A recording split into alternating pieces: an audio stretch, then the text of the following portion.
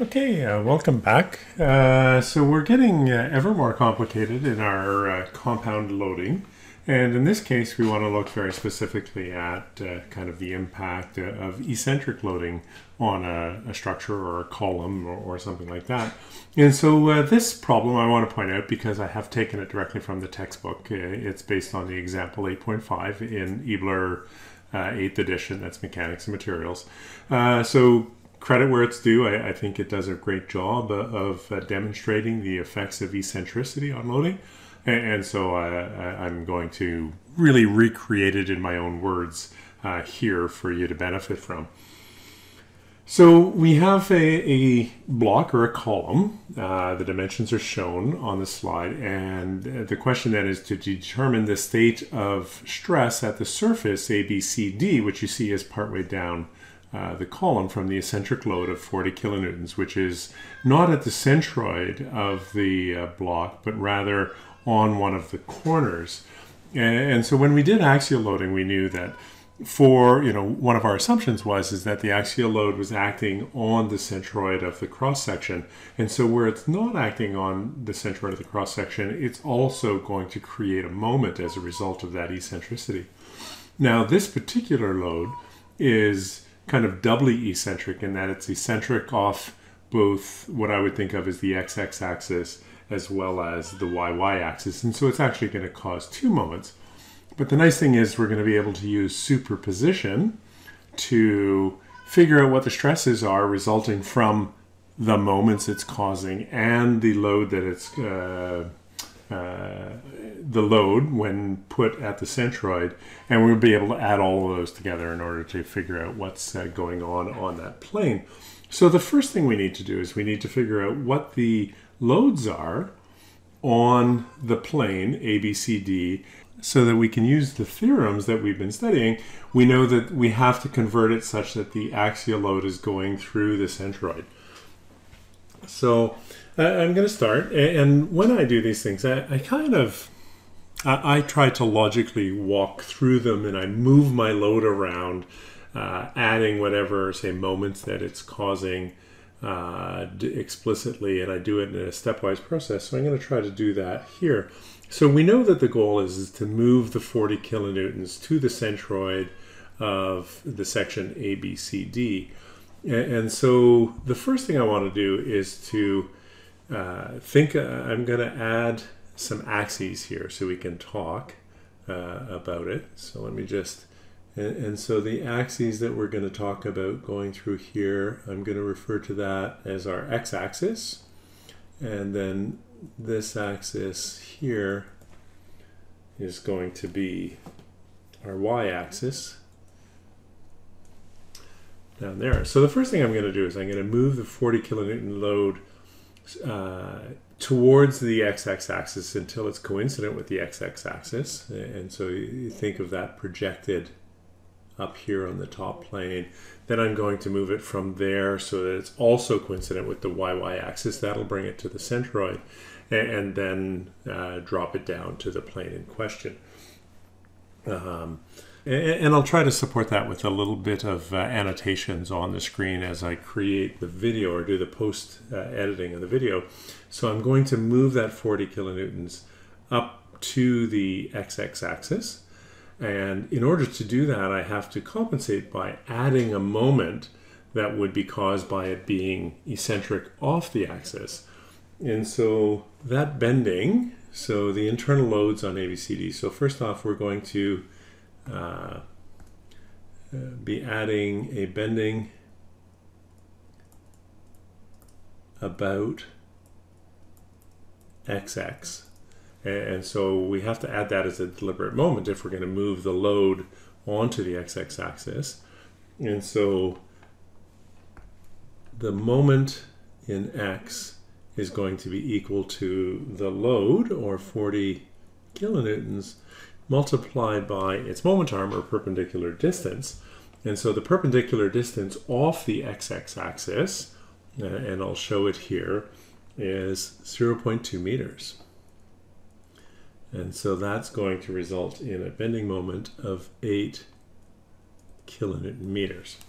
And so here I'm going to draw that in. So if I move the 40 up this way, now we're going to have 40 kilonewtons here, but we're also going to have a bending moment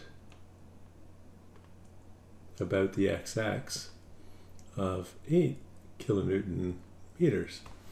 And so now what we have to do is we have to move those to be coincident of the YY axis.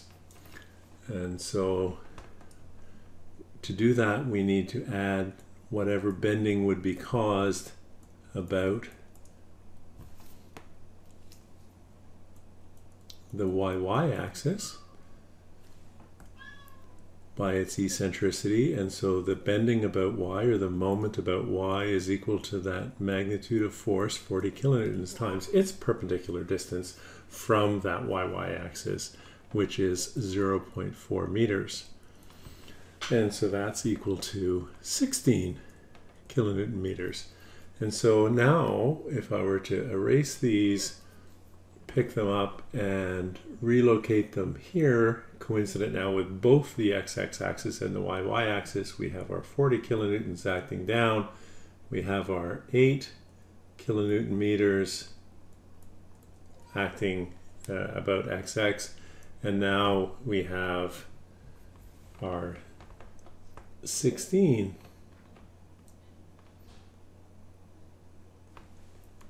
kilonewton meters acting about YY. And give some thought to the sign. I'm using my right hand rule to show what they are, so that they're actually going in the right direction. Now with that, of course, the one other internal load that we've always had, which we never really got rid of, was the axial load, but now through the centroid. And so that's P in the Z direction, and that's equal to 40 kilonewtons. And so basically what we're saying is that the effect of this eccentric 40 kilonewton force is equal to these two moments plus that force through the centroid. So now all we have to do is drop it down to the plane ABCD, and in this case it doesn't change anything. You know, it's possible in some complex geometries that shift itself might change something, but we can basically redraw all of this at the centroid of the plane ABCD, and we will have all of the forces that are acting on it. And so I'm going to erase what I've just drawn in here and drop in the picture from the textbook itself so that we can see this done out properly. Okay, so I've dropped that in here, and you can see that's what I had drawn out. Now this has been dropped down and cut at the plane ABCD, and so we're seeing the 40 kilonewton force through the centroid plus the two moments, the one 8 kilonewton meters about the XX axis and the 16 kilonewton meters about the YY axis. So now what we need to do is we need to look at what is the stress distribution associated with each of those forces, and then basically add them all together. So to move forward then, we're basically going to say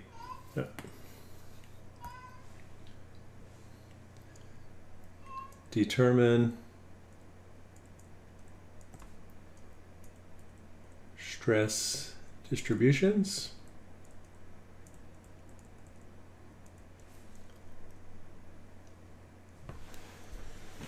and we'll start by looking at the axial load, and that's that 40 kilonewtons. Now we're dealing solely with the forces and moments on the right-hand diagram. Now we're kind of ignoring the 40 kilonewton eccentric load. We're looking at the 40 kilonewton in the centroid plus the two moments that the eccentricity causes off to the right.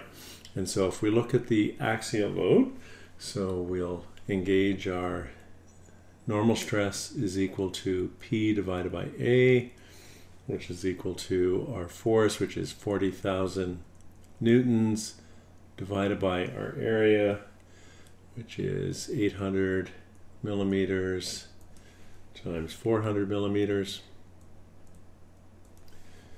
and that's equal to 0.125 megapascals, and it's going down, so we see that that's in compression.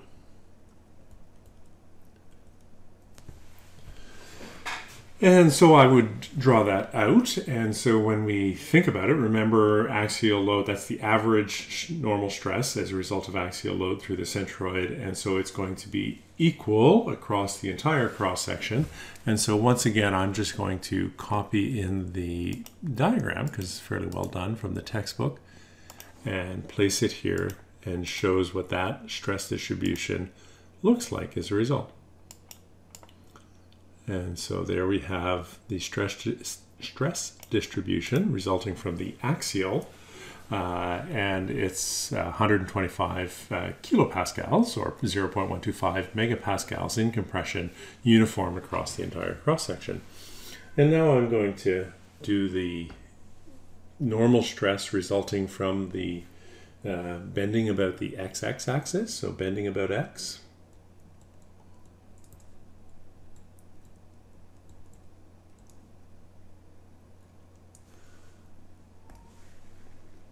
And so I'm going to calculate our maximum stress. Remember, we know that it's going to be 0 at the neutral axis and go to a maximum. Now this is all uniform. Neutral axis is through the centroid, so it's in the middle of the cross-section.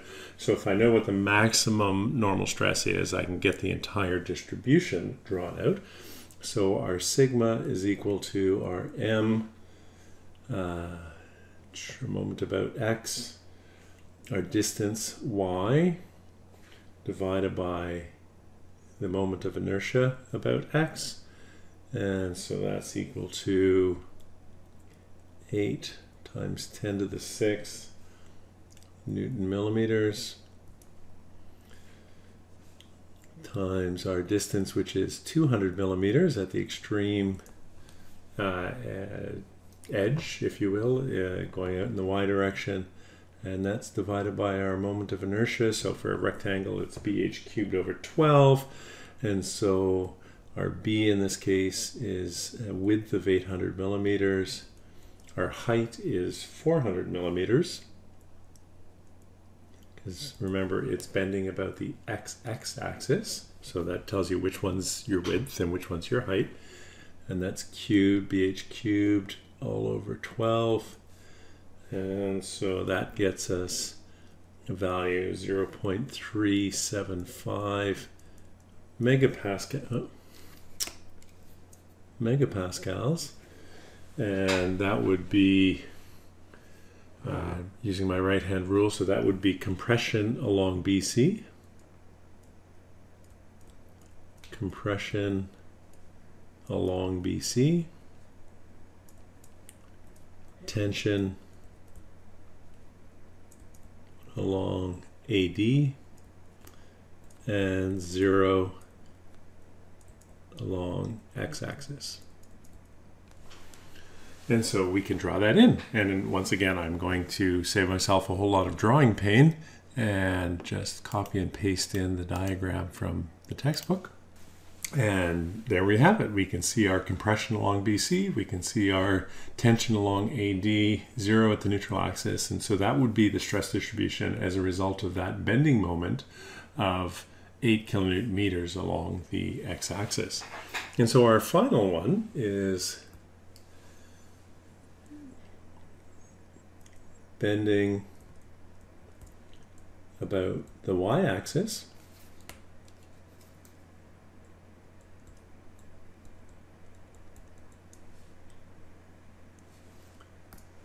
And so again, we have our normal stress. It's equal to, in this case, our bending about the y-axis, our distance in the x direction, divided by our moment of inertia about the y-axis.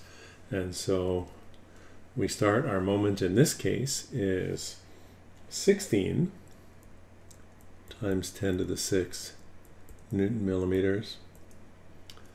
And our distance, so our maximum distance going out from the y-axis to the edge is 400 millimeters.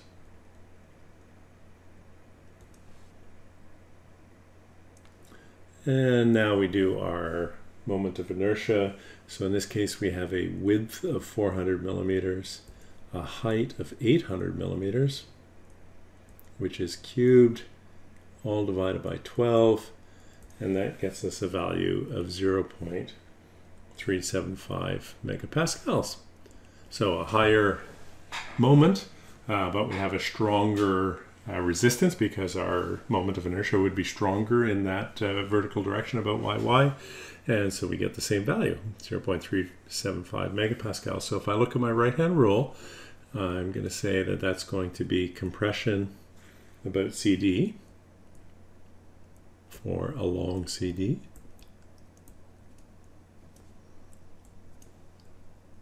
Tension along AB, and 0 along the y-axis. And once again, I'm going to bring in the diagram that reflects that. And there we have it. So we can see what the stress distribution would look like as a result of the bending about the y-axis. And so that's really this, all of the impacts. And so if we want to know what the actual stress distribution would look like along that plane, which is what the question asks, all we have to do is add them all together. And so I'm just going to label our last little bit and basically say combine three individual distributions to get total effect.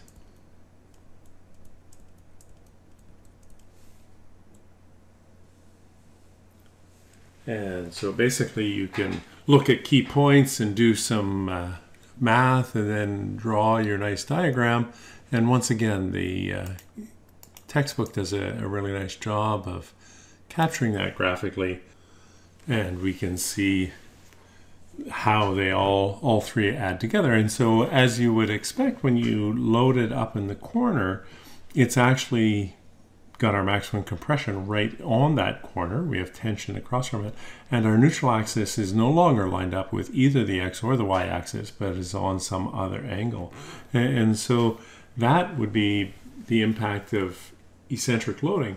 But it also shows us a fairly powerful stepwise process of using superposition and breaking this down into component loads and component moments and applying each one individually to then bring it together at the end into a sum of all of those, and we can see what the impact is.